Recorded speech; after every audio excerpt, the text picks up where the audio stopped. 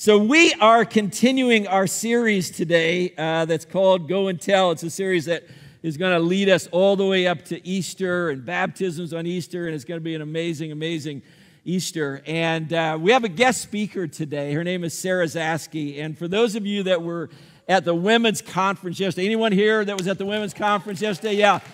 So absolutely amazing event. You know what a gifted and anointed teacher that Sarah is. And Sarah is the co-lead pastor of Hope Chapel, which is out in Kansas City. She is the co-founder of Trellis, which has been a ministry that is devoted to raising up the next generation of leadership in the church and has impacted our congregation. We've been a part of Trellis for a number of years. Sarah is a tremendous friend. She and her husband Jake have been friends of Don and I for a number of years. We treasure that friendship. She's a sought-after speaker, and I think today we had an amazing service in our 9:15 service. I know that God is at work in just some incredible ways, and God is going to be at work in this service as well. Jake, her husband, is on our board, and so we've just had a chance for our paths to cross a lot, which we just consider a gift. And so I'm so delighted to have Sarah Zaske here with us today. It's just a gift for us to have Sarah here. It's been a long weekend doing, she spoke twice yesterday and then twice today, but we are so thankful to have Sarah with us. So would you give a huge Fairfax welcome to Sarah Zaske.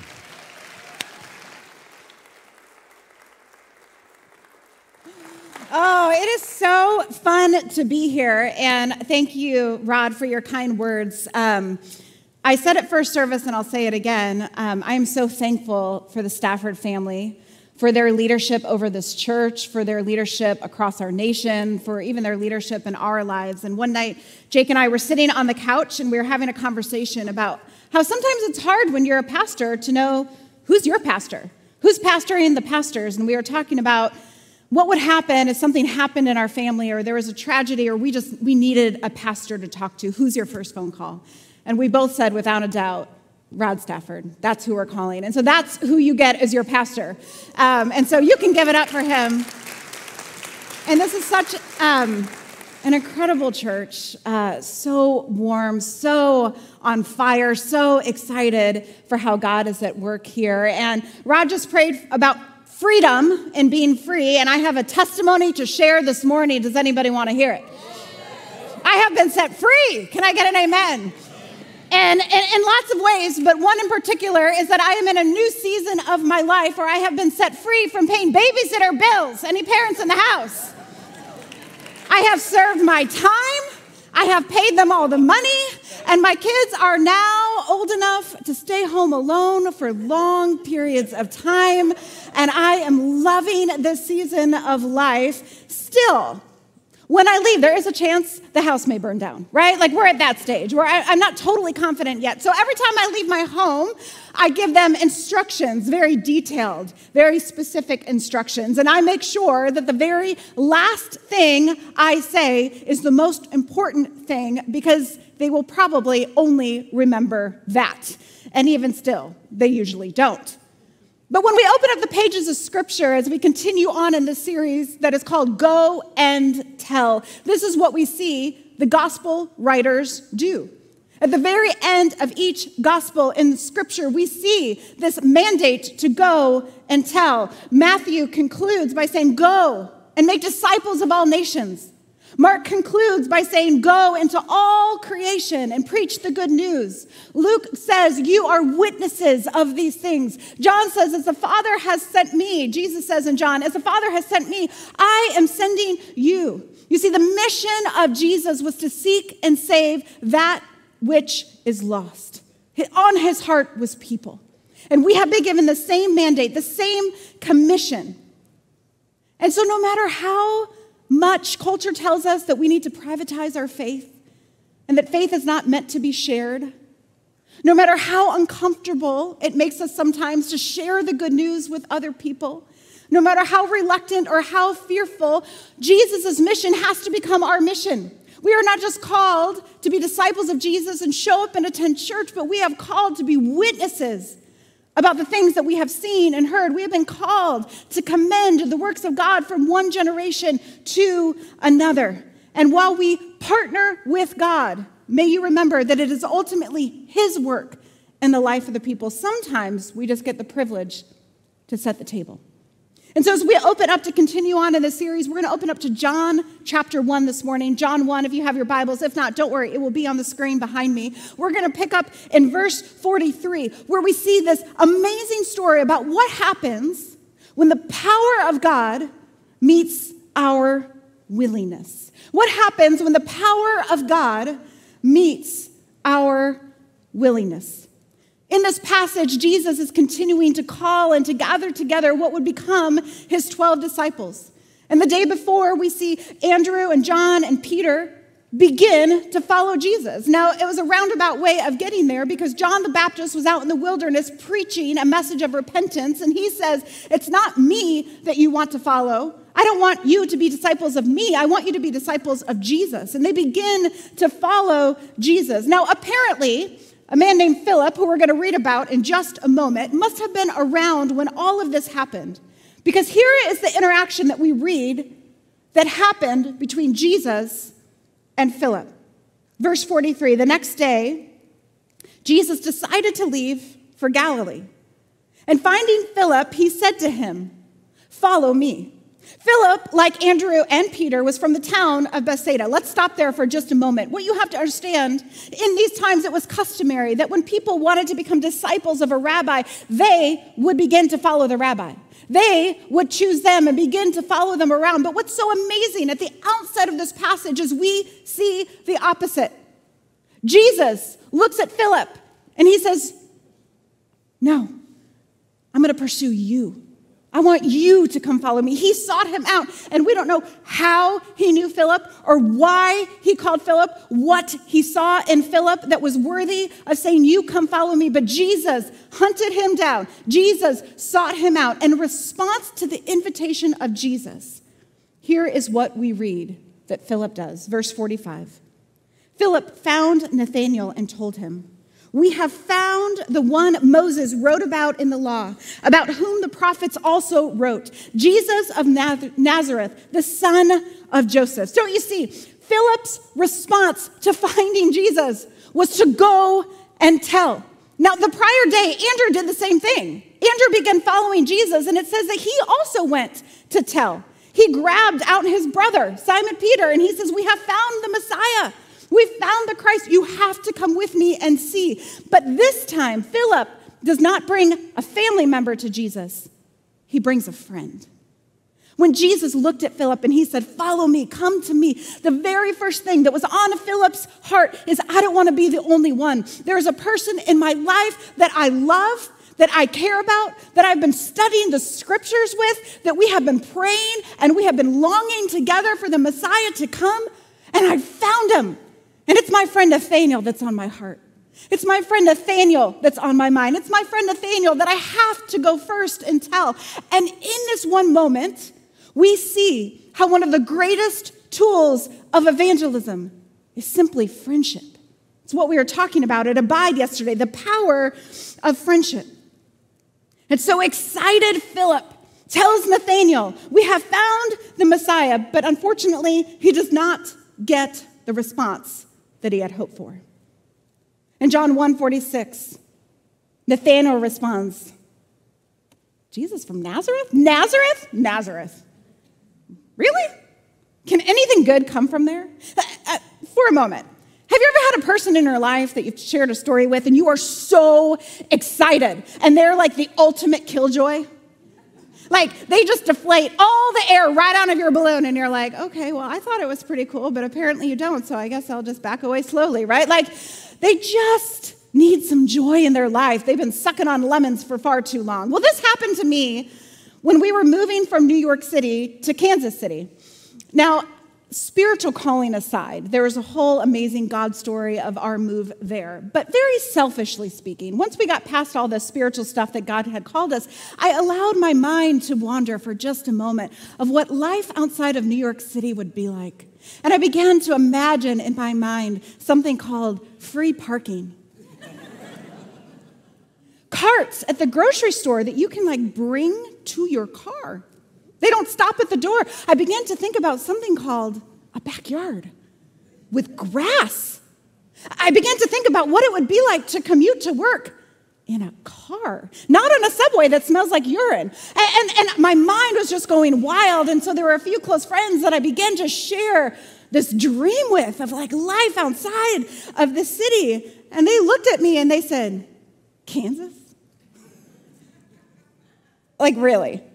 You're moving to Kansas. Is that a state? Yes, it's a state. Stop it. And they're like, oh yeah, a flyover state, right? And then they're like, where is Kansas exactly? And I'm like, stop it. Did you go to the 4th grade?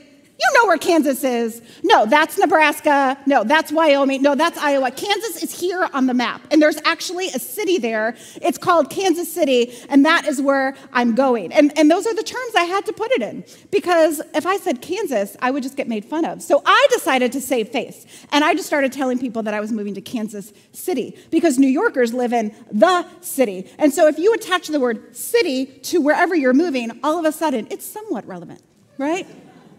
Now we're super relevant because we have the Kansas City Chiefs and Taylor Swift. I'm like, where were you 6 years ago when I moved? I could have used you, Taylor, but nope. This is what is happening when Philip found Nathanael to tell him about Jesus. Nathanael, I found him. We found him, the one we have been praying and longing and hoping and studying scriptures. It is Jesus. It's Jesus of Nazareth. And in the most cynical, sarcastic tone, he's like, no, you didn't. Nothing good comes from there. It can't be him. He's from Nazareth. It is some classic rival city banter. You see, Nathanael was from Cana, which is only 4 miles away from Nazareth. And it was only a slightly larger town. So it's kind of like most of you when you travel telling people you're from Washington, D.C., when really you're from Northern Virginia and you're secretly judging me for living in Kansas. I see you. I know you're out there. This was Nathanael in the moment. It's not like he lived in Jerusalem or anything, okay? Cana was nothing to write home about. But despite his sarcasm and cynicism, in this moment, Philip was unwavering. He didn't judge him.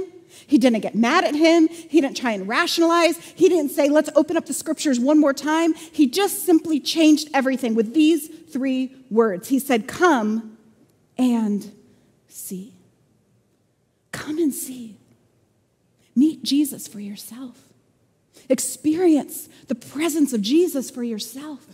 Just come with me, because I think if you experience what I experienced, you will know that I am not lying. And we read the rest of the story, picking up in verse 46. Come and see, said Philip. And when Jesus saw Nathanael approaching, he said of him, here truly is an Israelite in whom there is no deceit. How do you know me? Nathanael asked. And Jesus answered, I saw you while you were still under the fig tree, before Philip called you. And then Nathanael declared, Rabbi, you are the Son of God. You are the King of Israel. And Jesus said, you believe because I told you? I saw you under the fig tree? You will see greater things than that. And he added, very truly, I tell you, you will see heaven open and the angels of God ascending and descending on the Son of Man. I want you to catch the most powerful word in the story, a word that repeats itself in different tenses over and over and over again. The word that makes all the other words make sense. It's a word of invitation. It's a word of confirmation. It's a word of revelation. And the word is simply this. It's the word see. It's the word see. This word see doesn't just mean to behold with your physical eyes, but it has a deeper layer, a deeper meaning that says that you're going to spiritually see. That you're going to perceive and discern something is true and something is real because you have encountered it. You have experienced it for yourself. And so Philip says to Nathanael, come and see. And then there is a confirmation that takes place in this passage when Jesus says, I saw you. And then Jesus provides this revelation moment where he says, just get ready because you will see greater things. Come and see. I saw you, but you will see greater things. And so first, Philip gives this invitation. He says, I know you're cynical. I know you're sarcastic. Here's all I'm asking. Will you come and see for yourself? Will you just come and see? Will you come and meet Jesus? And I believe that Philip was in the position to extend that invitation to Nathanael in the moment because he was living in the now moment. He was living in the present. He wasn't so rushed and hurried.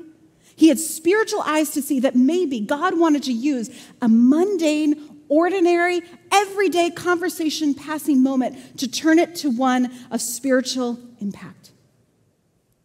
I think maybe sometimes the reason why we fail to say to our friends who don't yet know Jesus, just come and see.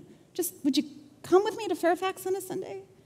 Would you just come and sit down and maybe we can open up scripture? Would you just come and maybe we could have a spiritual conversation? I feel like maybe we don't do that all the time because we just take such a passive approach. Well, if you ask, I'll tell you. Or I'm sure someone else will. Or one day you'll find out for yourself.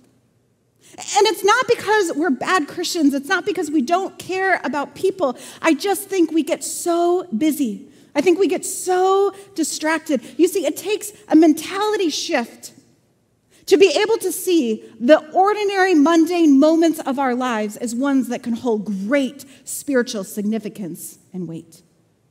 Maybe you've seen these initials before. AMDG. If you have eyes to see, you may see them out in the wild in different places. AMDG. The great composer Bach wrote AMDG on finished pieces of all of his work. Pope John Paul II was known for writing AMDG at the top of all of his letters. I once read a story about a student saying there was a math teacher who would write AMDG on the top of his math test, which you'll see is probably not helpful when I explain to you what it means. If you go on my social media, I'm trying to describe my life and summarize what I want my world to be about in a single word. And so I've written AMDG. You see, it is a Latin phrase, ad maiorem Dei gloriam, which means for the greater glory of God and the salvation of humanity.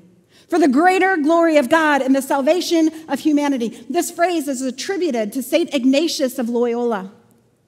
And it's said to mean that anything in your life that is not evil, even the things that feel spiritually insignificant and inconsequential, take on spiritual significance and meaning when you do them for the greater glory of God and the salvation of humanity. Anything in your life that is not evil, even the things that feel spiritually insignificant, take on spiritual meaning and significance if you do them with the mentality, with the vision, with the insight that I am doing this for the greater glory of God, for the kingdom of God, and to see the salvation of humanity. I am just seeing where God's at work, and I am joining him in that work.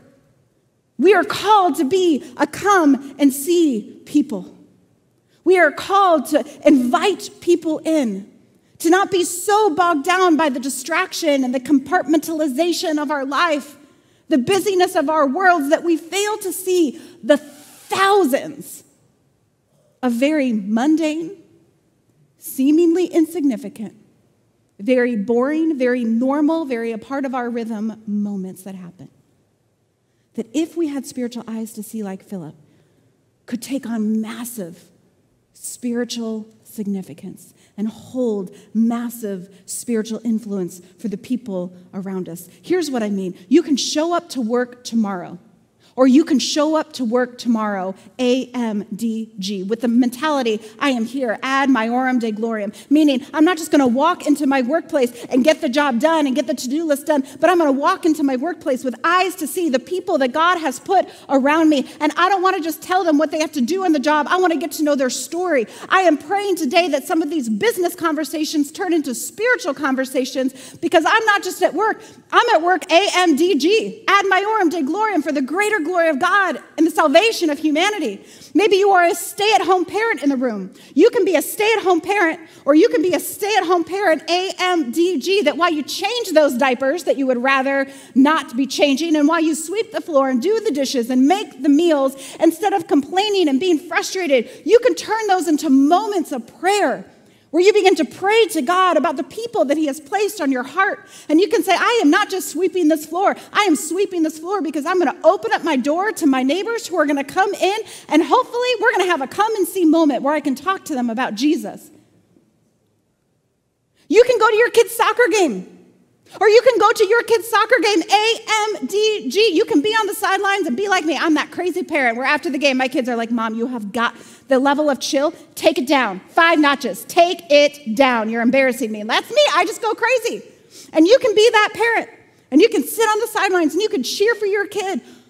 Or you can be the soccer parent on the sidelines, AMDG, knowing at halftime there are people to your left and people to your right that maybe, just maybe, God placed you there for such a time as this, because there is a spiritually significant conversation that is supposed to happen in the moment. Listen, you can even attend church, or you can attend church, AMDG, for the greater glory of God and the salvation of humanity. You can come into this place and you can check the box and you can go on your way. And it's all about you, and sure, you worship Jesus while you're at it, and that's great. But listen, Fairfax, we are called the family of God, not the crowd of God, not just friends of God. We are to be the family of God, which means when we come to church, ad maiorem Dei gloriam, for the greater glory of God and the salvation of humanity, we're not just here for ourselves, are we? We are here having eyes to see the people around us, and we begin to look for lost and lonely people. We begin to say, Lord, are there certain people that you want me to connect with, to talk with, to pray for? You see someone in the coffee shop sitting on their own, and you're the one who goes over and sits down, because that moment that feels spiritually inconsequential, because we already had the worship service, we already opened up the word together, what does it matter? That moment becomes a moment of spiritual significance and impact, because you had the eyes to see. Now, here's what I want you to know. While all that is true, results may vary. Results may vary. You may say, come and see. Can I tell you about Jesus? And people may get mad. They may be dismissive. They may threaten you and just say, if you talk to me about Jesus one more time, like we are not friends. But maybe not. Maybe God had primed the pump of their heart. And maybe the soil has been tilled. And maybe in that moment, they're ready to hear. See, you are not responsible for the outcome. You are not responsible for the results. All you are is responsible for the invitation. You extend the invitation. Come and see. Come and see Jesus. Come and see the person who changed my life. Come into my church. Come and meet my church family. You extend the invitation, and then you let God do his work. And in this case, we see Nathanael respond. And he reluctantly goes with Philip to see Jesus. And we read this in verse 47. When Jesus saw Nathanael approaching, he said of him, "Here truly is an Israelite in whom there is no deceit." "How do you know me?" Nathanael asked. And Jesus answered, "I saw you while you were under the fig tree before Philip called you." And there's our second C. Philip extended the invitation, come and see, come and meet Jesus. But then Nathanael, in this moment, receives a confirmation when Jesus says, "I saw you." When Nathanael and Jesus finally connect, Jesus says something about him. He says, "Look at you. There is an Israelite in whom there is no deceit." In other words, what he's saying is, I know you're not perfect, but I see your heart. I see that you are good. I see that you're longing. You've been studying the scriptures. You've been waiting for this moment. I know that deep down inside you are good. I don't know if you have ever walked through a moment in your life where you have felt misjudged. Anybody? And you know in your heart of hearts, your intentions were good. You know that before God, you stand righteous and blameless. You know that deep down inside, you're a good person, but other people decide to gossip or make up things or misjudge you, and you just feel so misunderstood. I wonder in this moment if this is what Nathanael was going through. where he just felt misjudged. Maybe people grouped him into the other camp of people who were just holy on the outside, but not pure of heart on the inside. And Jesus says, I see right through it all. I know who you are. And Nathanael says, how? And the answer is, I saw you under the fig tree. Before Philip called you, I was calling you. Before you were invited to come meet with me, I invited you. Before you saw me, I saw you. And it was that little fact about him seeing him under the fig tree. That was the thing that caused a shift in his heart. What was it about the fig tree? Listen, there are some speculations out there, but the truth is we don't know. But what I do know is that what was so powerful about Jesus saying, I saw you under the fig tree, is that it was specific. It was specific. There was a moment in time where something went down with Nathanael in the fig tree. Maybe it was a moment where Nathanael had screwed up big time. He had sinned against God. And maybe he was feeling the guilt and the shame of the mistake that he had made, and he sat himself down under the fig tree, which was often a place of prayer back then, and he began to ask for forgiveness and repentance, and maybe he was beating himself up. And by Jesus saying, I saw you under the fig tree, what Jesus was really saying is, I love you, and I accept you, and I forgive you. I have the power to do that.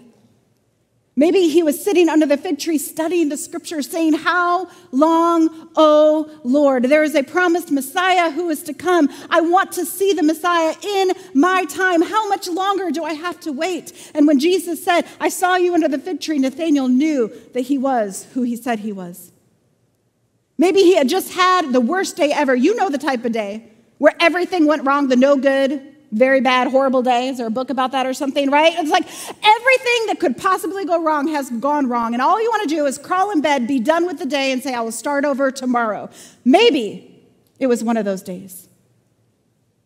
And he sat under the fig tree in grief, in sadness, in loneliness. Maybe he even uttered the words in prayer, I feel abandoned. I feel alone.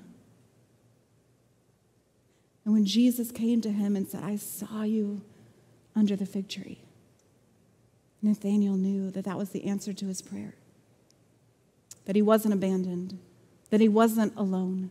I don't know what it was, but whatever it was that Jesus was pointing out was so powerful in his life that his response was this, Rabbi, you are the Son of God. You are the King of Israel. He knew that Jesus' knowledge of that moment was not human knowledge. And can I tell you this morning that God uses people all the time to confirm that he sees us. And so some of the same people that maybe you're just a little hesitant to say, come with me, come to church, come and see Jesus. How do you not know that God is placing other people in their life that is confirming the ways in which he is already at work? And the moment when you say, come and see, is the moment that breaks. It's the moment of breakthrough. It's the moment where they're like, oh my goodness, I have to tell you all the ways in which these things have been happening, and I thought they were coincidence, but now I'm in this moment, and you said this, and I know that God is who he says he is, and I think I do need to come and see. And this doesn't just happen for friends who are far from Jesus. I think this happens for us as followers of Jesus too. Along the journey of life, God will show up and continue to show himself faithful over and over and over again, to reveal himself to you in new ways that builds your faith so that you have the faith to go out and be a come and see people. This happened to me not too long ago. My father passed away 10 weeks ago. And I can't tell you why or how, but as I walked through the weeks of grief that followed, my taste buds changed. And that sounds really weird, but I've talked to other people who have gone through grief, and they're like, yeah, like the spark from life was gone for a while, like food that I loved just didn't taste the same. But specifically for me, my coffee just tasted so bitter. Now, I am a coffee drinker. Who are my coffee people at the room? Like, there is no Folgers. There is no Maxwell House in my house. Like, we have our bean grinder. It's a ritual, the whole thing. I, pre-grind my beans. I set my coffee pot so when I wake up, I can just like the aroma of coffee wafting through my house. I would get a coffee-smelling candle if I could, but I wouldn't because it's not the real thing. Like, I want the real thing. I love my coffee. And after my dad died, the coffee tasted bitter to the point where it made me sick. And after a couple of weeks of this, it was a Saturday morning. I'm standing by my coffee pot in the kitchen. I'm in a world of grief. And I just say to my husband, I am so sick of my coffee tasting bitter. I just want to drink my coffee again. And I was like, will you please go to the store for me and buy me some creamer? Because that's what people put in their coffee, right? The people who don't like coffee, that cover up the taste of coffee, they put this thing called creamer in it. I'm going to give that a go. And so he goes to the store and he buys me fake sugar tasting something. I put it in my coffee. It's fine. It's better. It tastes sweet, and I drink it. I didn't think anything of that moment until the next day. I was preaching at our church at Hope Chapel. And as I got done, I came down to the front, and I was praying for people, and there was a woman who came up to me and kind of just waited, and she walked up to me, and she just said, hey, Sarah, how's your coffee tasting? And I was like, huh? Like, I just looked at her confused. And then you could tell she was a little sheepish, and she kind of began to back away. And I remember clear as day, she kind of turned her head, and she said it different this time. She goes, how's your coffee tasting? Like, waiting for me to, like, be like, you're crazy. And I was like, why did you ask me that? She goes, I'm sorry. I know it was silly, really weird question. I know. I'm just, forget it. Forget I said it. I go, no. Why did you ask me that? She goes, well, I was just sitting there, and I saw you praying for people, and I was praying for you. And she goes, I know it sounds so weird, but I just felt like this whisper from God, like in my heart, I was supposed to go up to you, and I was supposed to ask you how your coffee was tasting. The God who sees saw me in that moment. I began to tell her the story about the day before in my kitchen by the coffee pot when I sent my husband out to get the creamer because I was in a world of grief. And you know what that did for her? It built her faith that we can hear from God. Even when he tells us to go up and ask people really silly questions like, how's your coffee tasting? That you never know how God is going to use you to confirm his presence to the people who need his presence confirmed. You never know how God will use you to be the mouthpiece that doesn't just say, come and meet Jesus for the first time, but confirms that Jesus sees you where you're at in your life. You see, right now, in this city and beyond, there are people under oak trees. There are people standing next to their coffee pots. There are individuals driving to work. There are people up in the middle of the night rocking babies. There are people sitting alone in coffee shops, and they're praying very desperate prayers that sound like this: God, if you are really real, if you do in fact care about me, if you are a loving God, then I need you to do something drastic to reveal yourself to me. And we get to be his mouthpieces, to not just say, come and meet him for the first time, but to truly listen to God's voice and to be a voice of hope in the midst of the darkness that people are facing. You get to be the answer to someone else's prayer.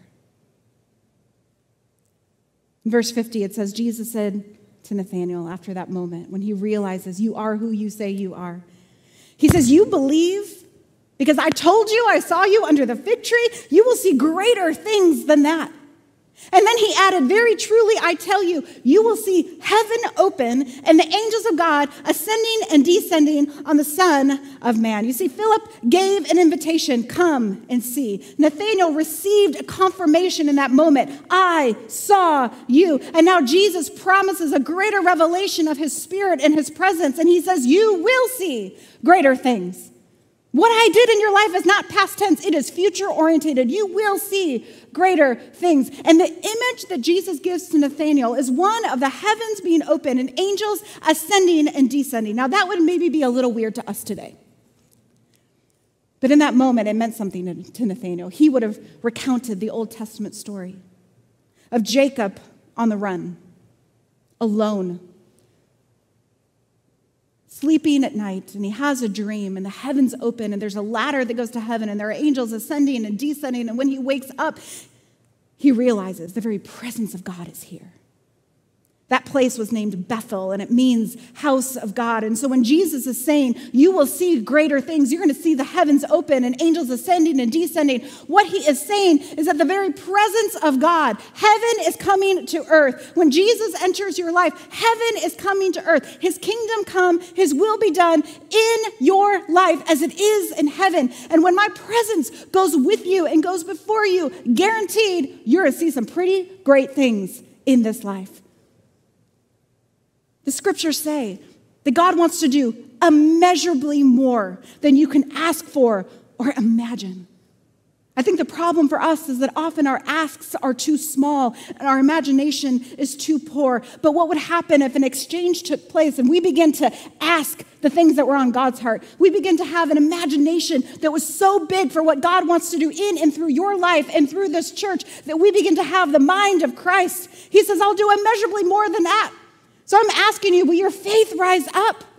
Will you begin to ask God for some big, bold, dangerous prayers? Will you begin to have your imagination broken for what is possible? You see, salvation is just the beginning. And a lot of times we make it our goal to see people come to faith, and that's great. It's what this series is all about. But this story invites us, don't stop there. When you invite people in to come and see, may you take the next step and be that confirming voice that God still sees you where you're at. And then may you be a faith builder that says God wants to do greater things. You will see greater things in your life. I mentioned earlier that my dad died about 10 weeks ago. And in those moments leading up to him going to be with Jesus, we didn't realize they were coming so soon. And we found ourselves in a state that he didn't live in a state that I didn't live in, at a hospital that we were unfamiliar with, trying to find a clinical trial. And what we didn't realize is that his disease was more advanced than we actually knew, and that he would never leave that hospital. And so as the days rolled on and it became apparent he wasn't coming home, and as I packed an overnight bag for what I thought would be one night, and we were on day 8, I made a phone call to my husband, Jake, and I said, if you want to come and say goodbye to Dad, I think you need to come now. If the kids want to say goodbye to their grandpa, you guys got to hop in a car and come now. And so they drove up, and as they were driving up, I hopped on the phone with my kids, and I said, hey, listen, we're going to miss Grandpa, but we get this really amazing gift. We get to say goodbye. And a lot of times people lose loved ones tragically, and we get the opportunity to say goodbye. You guys can say everything you want to say. So if there's anything that you want to ask him, anything you want to know about his life, make sure that tonight when you get in the room, make sure you ask the question. And so that night we gathered in the room, and my 16-year-old son just simply said this, Grandpa, tell me the greatest story of your life.